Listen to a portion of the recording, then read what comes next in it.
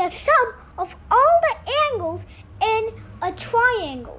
So here we have a triangle. So what is the sum of all the angles in this triangle? Let's say the side length is 3. So I'm going to give you 3 seconds to think about the sum.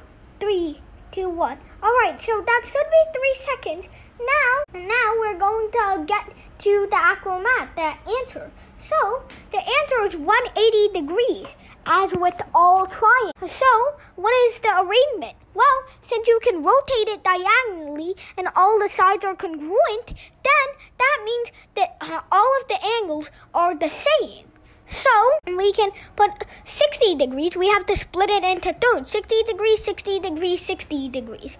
Another way to think about this is since that all the sides have the same magnitude and that they are adjacent to angles, that the angles should have the same magnitude as well. So now I'm going to have a second question for you.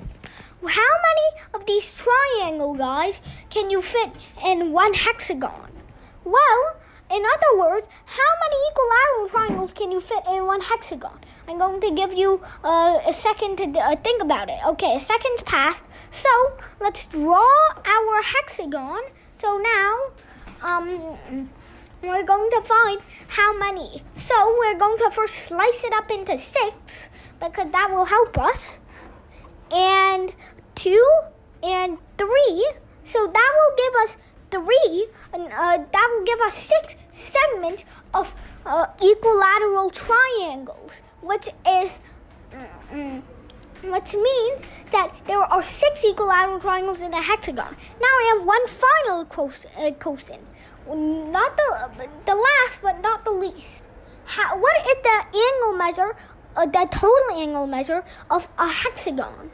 Well, let's find that. So one may think, since there's 180 in a triangle and there's 6 triangles, that's going to be 1080 degrees.